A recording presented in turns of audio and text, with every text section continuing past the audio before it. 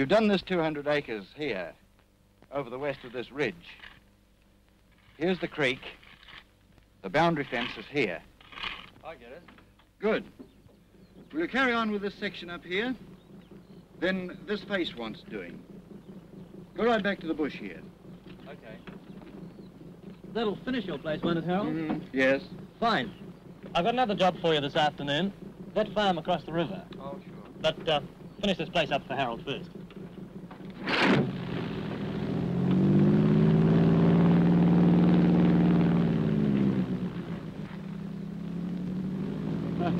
I wouldn't have their job on for quits. Two of the best chaps I've got.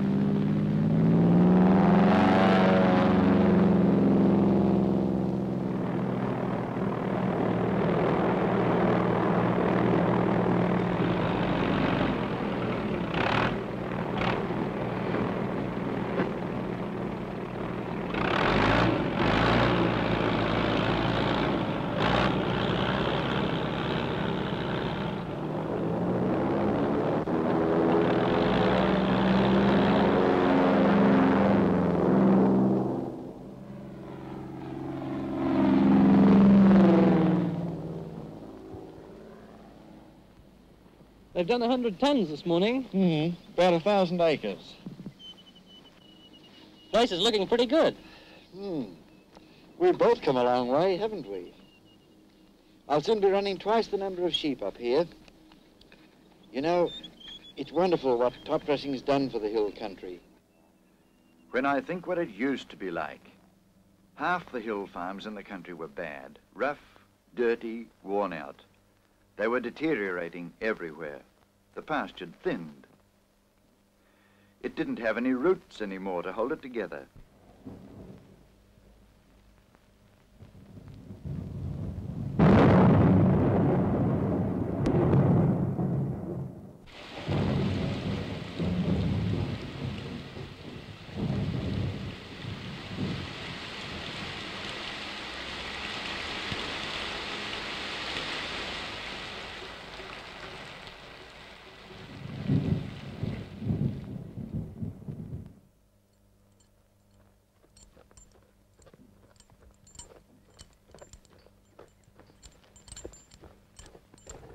After the rain, I'd find the evidence I dreaded.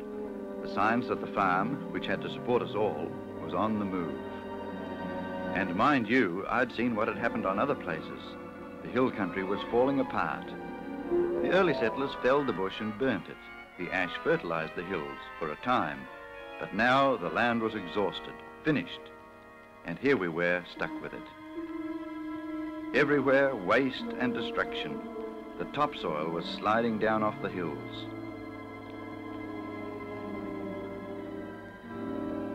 And then we started to lose the lush valleys too, as they began to fill with silt. And there was nothing we could do about it. Things were so serious that by 1947, erosion had become a national problem. And the government set up a committee to see if anything could be done about it. They investigated and they talked, you know, and finally it all led to something like this. Fertilizer would grow grass on the hills and hold them. How are you going to get the fertilizer up there? It's too steep to do it with machines. Spread it by hand. What, on 15 million acres? Could we drop this stuff down, spread it from the air?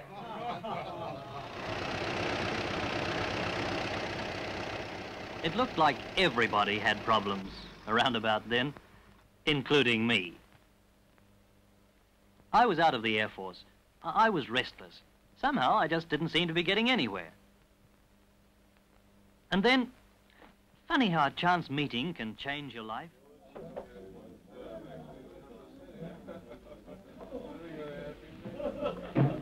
Cheers. You glad you got out? Well, no. Things are crooked. I've got worries, man. You have. You should see the mess I'm in out at the station. All my schedule's upset. And all because some government wallers want to shove a hopper up a bomber. Look, why don't you come out tomorrow?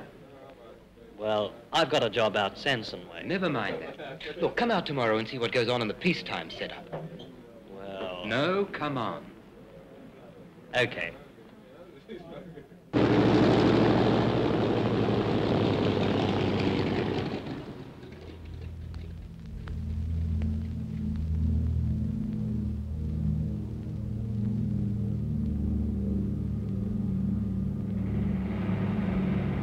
The story was, I found out, that the Air Force was making a test for the soil conservation boys. Apparently, some bloke thought fertilizer could be spread from a plane, and he'd persuaded the council to take a gamble, to risk 600 quid to prove it. Air Force engineers had taken up the challenge to see if the thing was technically possible, and this was what was upsetting old Mac's training schedule. But everyone agreed that it was important, because the future of the hill country hung on what happened on that September day in 1948. I'm sure we can control this erosion if we can only drop phosphate from the air. We've rigged up this hopper and we're putting it in the bomber, so we can get the stuff up into the air all right. But nobody knows how it's going to come down. They've got to get an even spread, and they've got to get just over 2.5 hundredweight to the acre. They reckon it'll fall like the gentle rain onto the farms beneath. Well, I hope they're right. We're putting these trays out at regular intervals. They'll catch the phosphate, and we'll be able to measure how even the distribution's been. Of course, it might all fall out in a lump, and that'll be the end of that.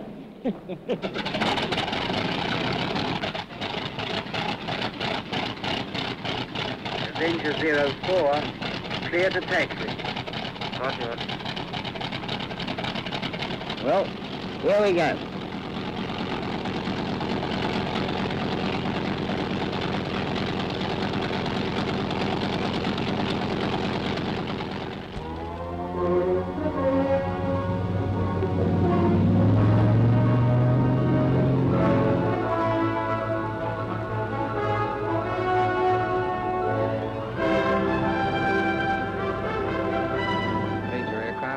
Tracking 090, you're cleared for your first run.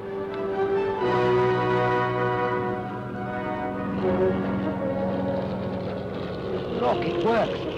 The boffins were right. You can drop this stuff from the air. The slipstream's got it. It's spreading it out into a fine cloud. Yeah, the thing's possible.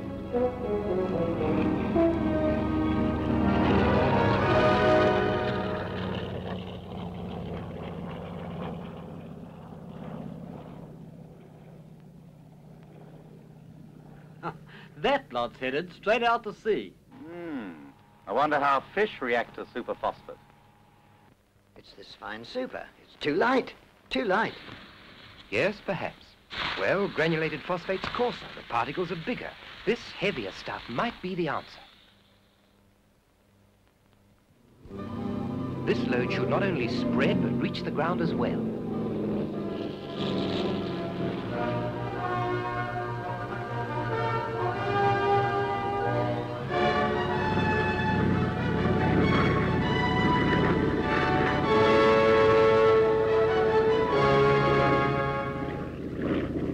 Again, failure. It looks to me as if the whole thing's a washout. The heavier fertilizers come down all right, but not in the measuring trays. The rising wind's blown it onto the runway. To calculate the distribution's impossible. But wait, those hexagonal paving slabs, they're all the same size. Can they weigh how much landed on each? Use them instead of the trays to calculate the evenness of distribution? And from this information, can they prove the feasibility of the whole idea? We've done it.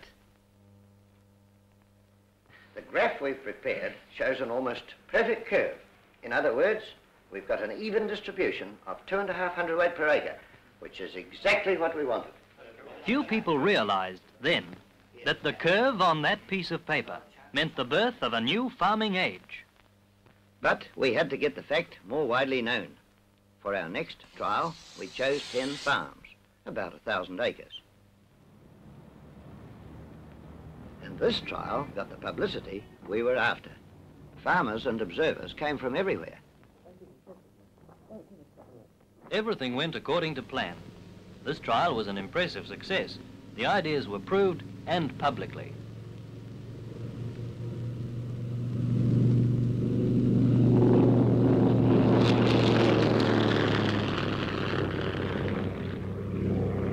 Out on the Wairarapa Hills there, we suddenly realized we'd not only found a way to check erosion, it looked as though we'd unexpectedly found a way of increasing production everywhere. They can do up to 1,000 acres a day. Yes, and I reckon it only costs 5 quid a ton. Wool prices aren't too bad. I could get super on the whole place. Well, Jim says it just appears from nowhere. They turn on a tap and there you are. Grace. Our hill country problem won't be a problem at all with all this aerial top dressing. That's right. You're wasting your time, man. What you need over this country's a plane. What do you mean? You'll be able to do something with that steep back country, too. A plane? Yeah, that's what you want, a plane. And I suddenly realized that's what I wanted too. Not a spanner, a joystick again. That was around 1949, when you could buy an obsolete tiger moth for £200 or £300. Farmers everywhere now were clamoring for aerial top dressing. And enterprising young men, a lot of them like me back from the war, were starting up and taking to the air again. When the first trials proved successful, it was taken for granted that large planes, operated by the government from commercial airfields, would save the hill country. But they'd reckoned without the dung dusters. No one even dreamt that it was possible to do what these young men did. Instead of using aerodromes miles away, they flew their light planes from strips right on the farms themselves. They landed practically anywhere.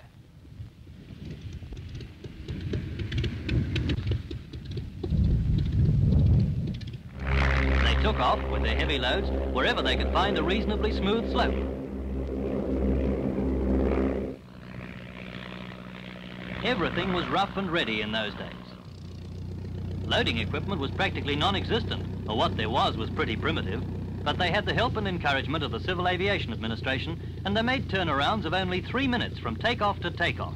The amount of fertilizer they spread was amazing.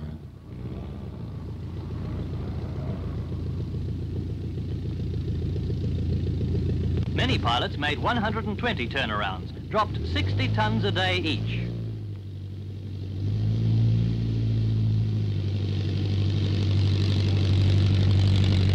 Due to the foresight of the Director of Civil Aviation, official red tape was loosened, and the pilots themselves were made responsible for regular checking and maintenance. This enabled the pioneers to get started. A new sound shattered the quiet of the farms and echoed back among the hills.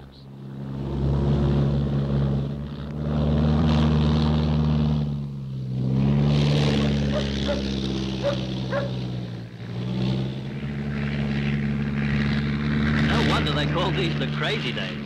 With limited airstrips, no insurance and obsolete planes, the pilots were trying to find a way of working. They were experimenting, learning to fly all over again.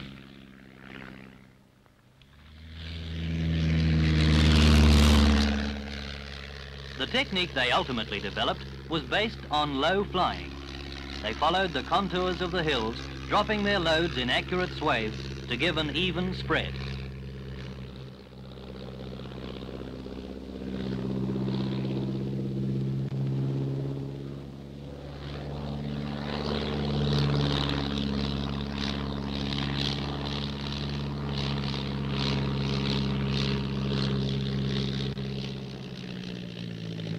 As in all new enterprises, things didn't always go according to plan.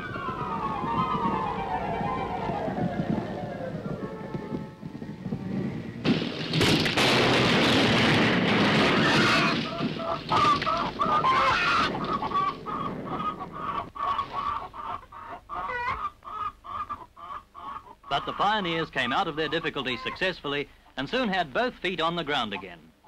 All right. Crikey, how did it happen? That was the end of Chapter 1. The slapdash days were over. The industry was organizing. Engineers and mechanics worked around the clock to keep the planes in the air and to give the farmers an uninterrupted service. Aircraft designed here by our pilots for the job they had to do were manufactured overseas and assembled in New Zealand. Aerial farming had become big business. A new farming age had dawned. And today there are 60 companies operating over 300 aircraft. At first light, the planes and pilots go out to the farms where they spread 500,000 tons of fertilizer a year on more than 4 million acres.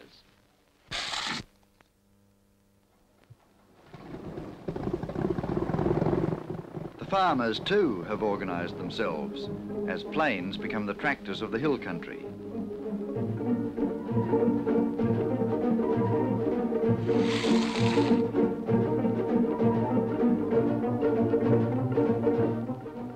Landing strips have been levelled on 8,000 farms. Many of the run holders have got together and made collective airstrips from which planes can work their adjacent farms.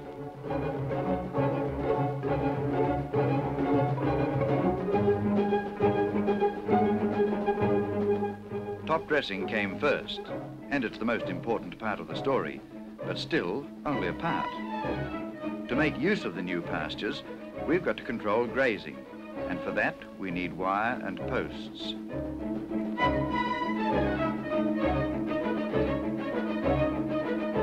The fencing material is hoisted and secured in racks. Wire and barbed wire are loaded, together with metal posts and battens designed for the job. Any particular bundle can be released by pressure on a button on the pilot's control column. The bundles are packed and delivered in such a way that the material itself arrives undamaged. Releases are timed so accurately and the planes handled so skillfully that the bundles are skidded onto the spot, almost one on top of the other.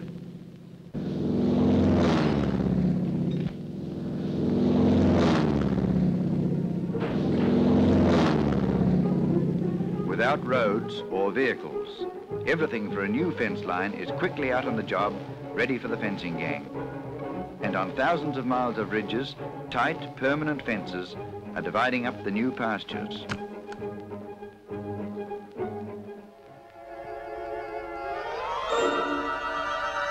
We're using less conventional aircraft in some areas. The first settlers brought gorse with them from England for hedges, but in many districts it took possession of the country, and we've been fighting it for generations ever since. But now we're waging the war from the air. We're eradicating poor pastures this way too, then sowing good grasses and clovers from the air to replace them.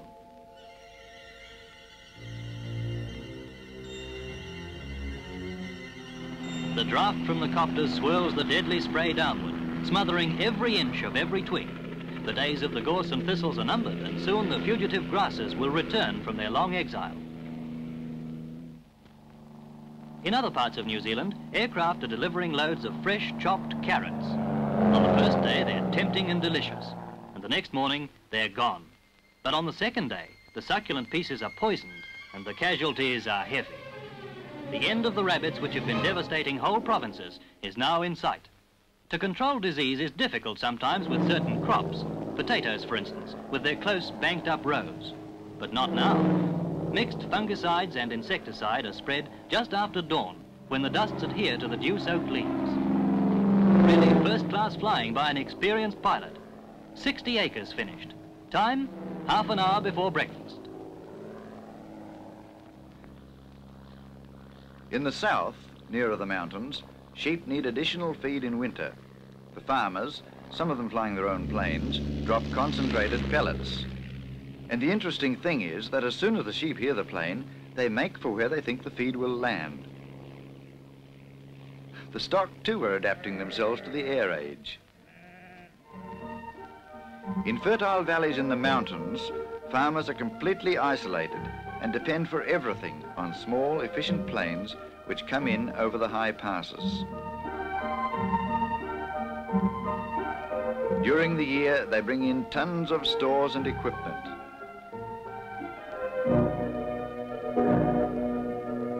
Piece by piece, they've hauled in the tractors, all the farm machinery, the hydroelectric plants, and on the return flights, they take out the product of the farms, the Corriedale wool. Every pound in special bales is flown up over the mountains and down to the cities. Even the shearing shed was brought in by air. Every piece of wood and iron, each nail and bolt, all the machines and equipment came from the sky. Without the aeroplane, these remote mountain pastures would have to be abandoned. Cattle are run on sheep stations in the South Island grazing on the hills and valley flats. The annual muster lasts for weeks in this rough country, for mobs of cattle can take a lot of finding on 40,000 acres. Valuable time can be lost riding out to some of the remoter valleys. Now, from the air, the backcountry is searched and the location of the herds radioed down to the men.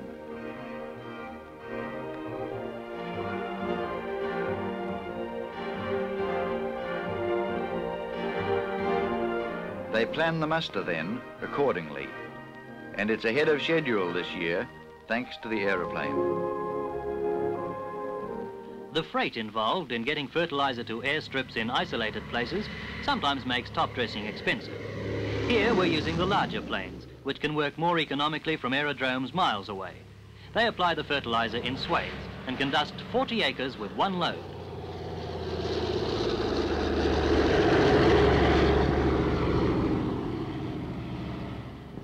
Large aircraft are being used too where we can't make strips right on the job, in swamp areas for instance.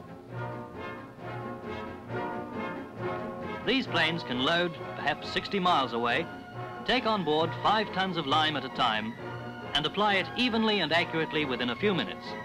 Vast areas of drained swamp where it would be impossible to work with vehicles are being reclaimed from the air.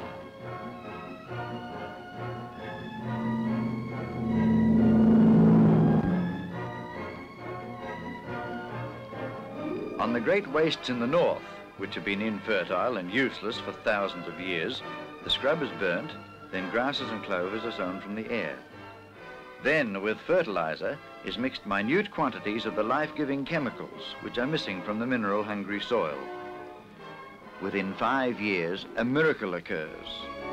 From out of the dry, useless rubble from the old volcanoes comes deep, lush pasture. Thousands of acres of new land is created out of what for generations has been wilderness.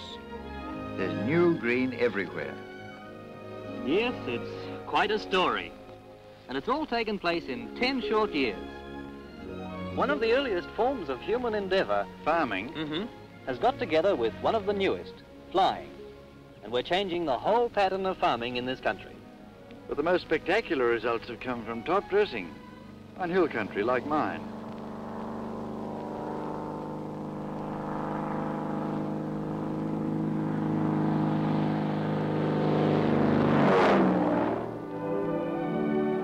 The pioneers in the valleys couldn't see what lay beyond the hills. They didn't foresee that the aeroplane would be bringing new life to the hills, to the swamps, the wilderness, that the sound of propellers would be the signal for grass to grow and crops to flourish. Today, the white trails drifting down onto our 2 long islands are part of the farming landscape as New Zealand gets new land from the sky.